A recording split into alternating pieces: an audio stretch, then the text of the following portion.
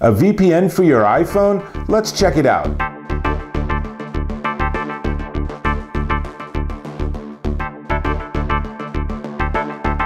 Dave Taylor here, and I want to talk about virtual private networks. Kind of a dull topic, but here's the thing.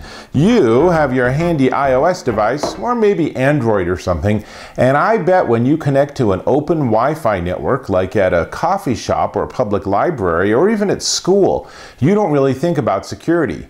You should. Turns out that any Wi-Fi network that you can connect to and someone else can means they can actually have access, potentially, to your data, what you're sending, what you're receiving, images, passwords, all that stuff.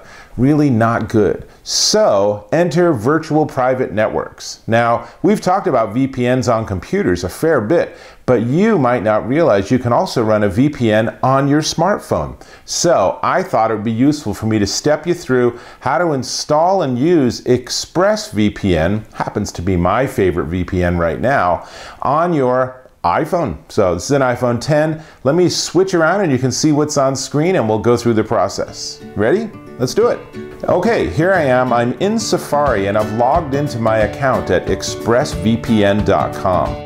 If you don't actually have an ExpressVPN account yet, then you can go not directly to the site. I recommend go to vpnmentor.com because they often have discount coupons and certificates for you to get ExpressVPN at a discount. So, easy enough. What I'm going to do is I'm going to tap on Setup ExpressVPN, and then it will actually take me to a page that both gives me the ability to download the app and then sign in to the app. So let's go ahead and open it in the App Store.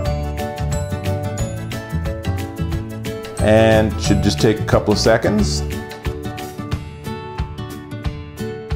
There's half of it, and it's fully installed. Now, I want to go back to Safari. What I want to do now that the app's installed is just tap here. And then it actually will launch ExpressVPN and log me in. How simple is that? So, a couple of little features you have to allow, and this one you'll notice, this is a typical iOS prompt. When you're going to install a VPN, it will double check that you know what you're doing. I do, so I'm going to allow it. I also have to enter my phone passcode, so I'll do that. And then I will accept notifications. Okay.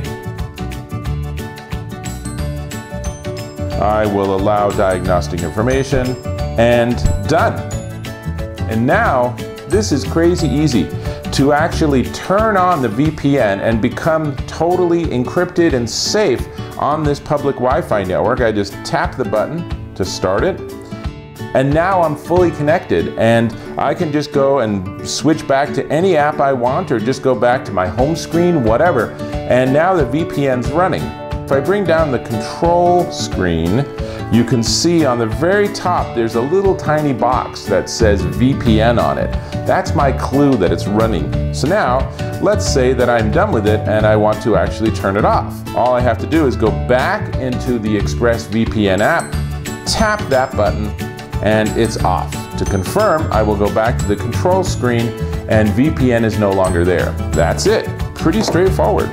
So as you can see, it's really easy to actually work with a VPN on your iPhone. The Android experience is very much the same. There's a little bit of putzing around to try to get it all to install correctly, but once it's done, it's super easy to work with, and I really recommend that you, with your new iOS device, or even one you've had a long time, whether it's an iPad or an iPhone, is get a VPN and use it when you're on a big, busy public Wi-Fi network. You will thank me later when other people find that they have their credit card data stolen, or passwords stolen, or confidential data stolen, and you don't.